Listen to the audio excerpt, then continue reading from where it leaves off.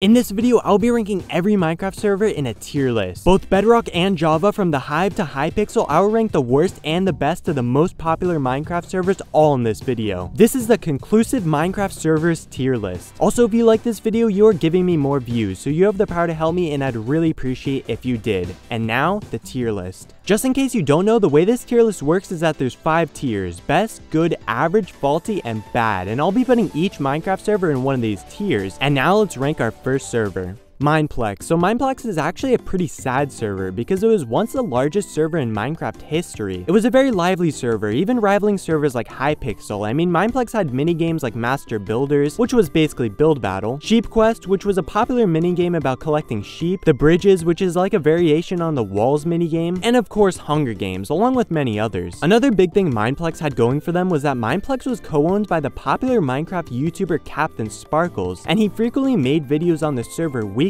And we also can't forget Mineplex's signature hub world. But now all this sounds great, so what's so sad about Mineplex? Well, due to a lot of reasons such as a ton of hackers, very laggy games, and bugs not being fixed, among other things, Mineplex today is now a far cry from the popularity it once had, with the Java edition of the server sometimes reaching as low as 200 players compared to the average of 10,000 it had back in 2014 and 15. Now, a lack of players might not seem like it will affect you all that much, but since Mineplex had so little players, that means certain minigames had to be removed, and it's a lot harder to find enough players to even start a game. It's really sad, but because of everything Mineplex once did, I think it at least deserves a faulty tier. Now, CubeCraft. So CubeCraft is a part of the Bedrock featured servers, and much like other servers like Mineplex and Hypixel, it's a minigame server. And with that, it's actually one of the most popular servers on Bedrock Edition as a whole, which is no small feat. But while CubeCraft is mainly a Bedrock Edition server, they do have an almost identical Java server as well, which is a nice little bonus. But what CubeCraft is probably most known for is adding Egg Wars, which is a minigame that's basically like Hypixel Bed Wars. But why Egg Wars was such a big deal was because it not only came out before Bed Wars, but actually popularized the minigame as a whole. Now, don't get me wrong, CubeCraft didn't invent Egg Wars, but it really did help make it such a popular minigame. Now, one pretty big drawback that CubeCraft does have is that they only host servers in Europe. So if you want to play CubeCraft in places like the US or Asia, then it might be a little laggy compared to the players in Europe. But to be fair, that's the case for a lot of servers, so overall, CubeCraft is a good tier. 2B2T, or as we all know it as the oldest anarchy server in Minecraft. So 2B2T, which technically stands for 2 builders, 2 tools, is an anarchy server. There's almost no rules, no staff, and no chat filter. I mean, you just have to take one look at the spawn of the server just to see the utter